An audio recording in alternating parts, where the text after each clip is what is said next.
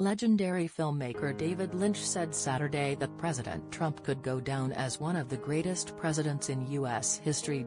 Lynch, whose credits include Twin Peaks, Mulholland Drive, and The Elephant Man, told The Guardian that Trump's political rise has shown how flawed the system really is. He could go down as one of the greatest presidents in history because he has disrupted the thing so much. No one is able to counter this guy in an intelligent way, Lynch said.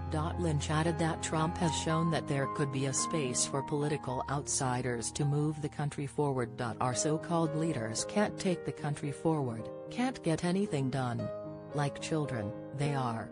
Trump has shown all this, he told the newspaper. Lynch claimed that he didn't remember who he voted for during the 2016 presidential election, but added that he voted for Senator Bernie Sanders over Hillary Clinton in the Democratic primary. I am not really a political person, but I really like the freedom to do what you want to do.